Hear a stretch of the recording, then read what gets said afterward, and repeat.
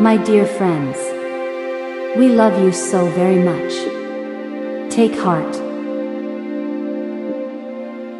Although there are a lot of forces on your planet now vying for your attention, the greatest pull on you is nothing less than the love that lives and breathes within you. This love calls you towards thoughts that feel better. It pulls you to rest when you're tired, to eat when you're hungry, comfort yourself when you feel down, and to celebrate when you feel good. This love inspires you to take the next step towards your dreams when the timing is perfect. It gives you the urge to be somewhere at the perfect time, so you'll run into someone with whom you'll have a mutually positive interaction. It guides you to sit quietly and allows healing and rejuvenating energies to flow through you. This love that breathes the very life into you is always trying to get your attention. This love wants a more incredible life for you than many of you will admit you want for yourself. The source that lives and breathes, alive in all creation and you, wants you to have the best possible version of what you truly and deeply desire for yourself. You either block or allow this love to flow into your experience.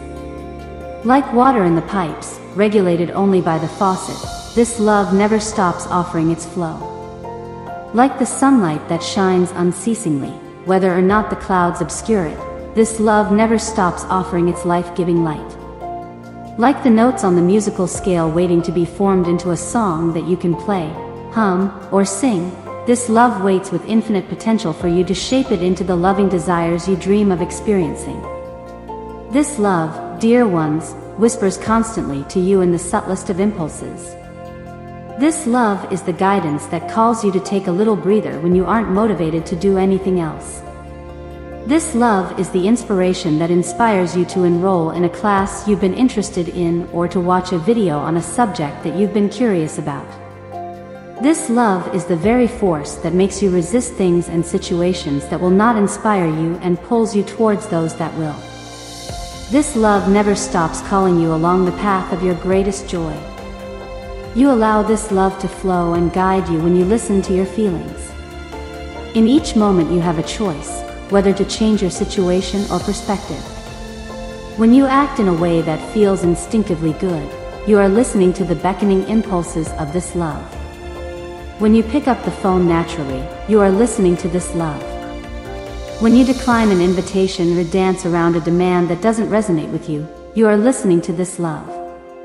Anytime you do anything that feels right and good to you or adjust your perspective on a situation that does not feel so great until it does, you are allowing this love to guide you. Anytime you do anything that doesn't feel right and good to you, without readjusting your perspective in a way that would make it feel right and good, you resist this love.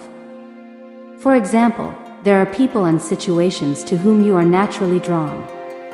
There are others to whom you are not. There are jobs you love and jobs you'd rather not do. If you have a choice in the 3D world to spend time in situations you love and not in those you don't, that is wonderful. You can easily listen to the love within. However, sometimes you have created a situation you don't like so much. You are at a job you no longer love. You work with someone you don't care for. Then, dear ones, when love can't beckon you away from the situation immediately, it is beckoning you to dream, to imagine better, and to bring as much love as you can into the present situation until you can manifest better. Love might be saying, don't engage with the angry coworker, if you can avoid it. Don't take their words personally. Love might be saying, have compassion for the pain that causes them to act out. Love might whisper, look at this job as a stepping stone. Bring your best self to this situation and you will attract better later. The source within you knows when you can change your situation for the better and when you cannot. When you can, you are impulsed to do so. When you cannot, you are impulsed to shift your perspective to one that feels better. Always you are called to a perspective or a situation that will feel better. Some of you find it easier to listen to the impulses for external change. You want to know what to do next, and when you receive the impulse to do something you jump on it. Some of you find it easier to listen to the impulses for internal change. You don't like how you feel and when offered a different perspective you easily shift. Some of you have a harder time changing the external. Fear of failure or change can stop you. The impulses will keep coming, however, trying to guide you in more gradual ways. Some of you have a harder time trying to change the internal. Fear of vulnerability can make it hard for you to let go of anger, victimization, or martyrdom, but the impulses to feel better will keep coming. Perhaps they will urge you to look away from the upsetting situation and focus on the good in your life. Perhaps they'll impulse you to take better care of yourself.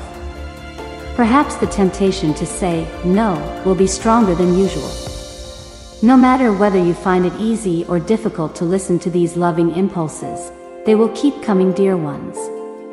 The source within you will never give up trying to guide you to your dreams along the most joyful path. The source within will never judge you when you don't listen. The source of all love is that, dear ones, loving, patient, kind, and compassionate. This love is unceasing and unconditional.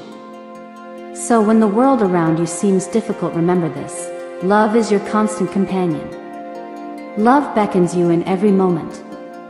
Grace attempts to guide you. The source wants your joy, your abundance, your well-being. You are never cut off. You are never abandoned. You are never judged.